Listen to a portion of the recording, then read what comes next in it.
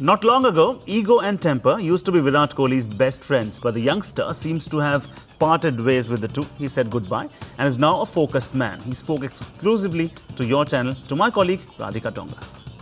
The Indian team's had a very long campaign. You won the World Cup, a long tournament. Now you go into the IPL, which is coming up to be another long tournament. How do you motivate yourself for it? And do you think the win is probably going to help you, or is the team a little tired? No, I think personally the win is going to boost me more to go out there and perform better.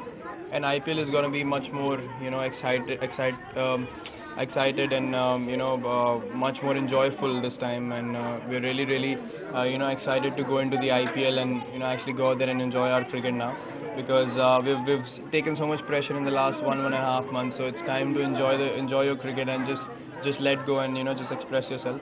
And plus, I think personally for me, I don't feel that exhausted by it, because I'm still new at international cricket and I haven't played that much compared to the other players. But it's a difference of mindsets. But I think everyone is really happy with this win and really eager to go into IPL.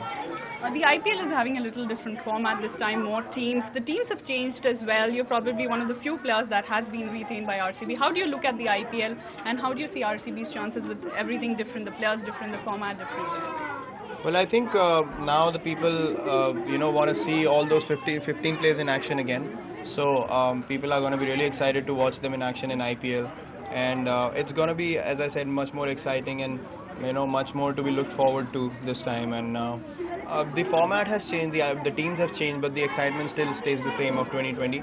And as I said, it's going to be enjoyable time for all of us who have been a part of that World Cup squad, especially after winning it. And now we can just go out and play pressure-free cricket.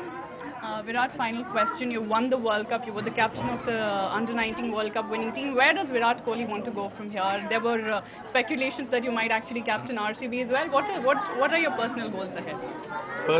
My personal goal would be, to try my best to perform for Team India every time I go out to play.